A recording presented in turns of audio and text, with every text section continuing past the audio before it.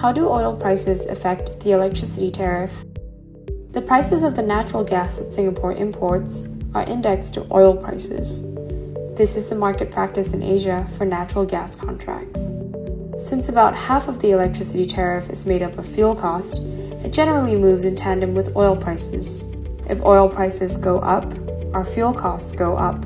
If oil prices go down, our fuel costs go down. So how do we mitigate volatile oil prices in the market? The fuel cost component of the tariff is calculated using the average natural gas prices in the first 2.5-month period of the preceding quarter. Taking the average helps to smoothen out the impact of any large swings in the oil market. What affects fuel prices? Demand and supply in the global energy market. For example, higher global oil demand, a tight supply, or geopolitical conflict could cause prices to go up.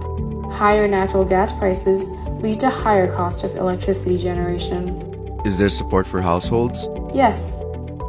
GST vouchers, U-Save rebates are given quarterly to eligible households to offset their utilities bill.